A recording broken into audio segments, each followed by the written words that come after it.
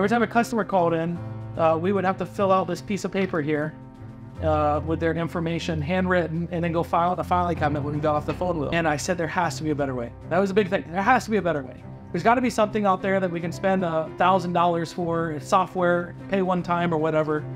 And there really was nothing. There was a couple software companies which I did demos with, but nothing was what I thought we wanted or would need. And so that's when I kind of started on the process of building MoveitPro as an internal tool in which, I thought, now when I look back at it, I mean, it's terribly dumb, but I thought, for $25,000 or something, I could build a CRM that would be able to house our estimating process, be able to send estimates, do bill of ladings on a tablet and whatnot. I underestimated that terribly. We spent several $100,000 and it still was not a usable product for what like we are today.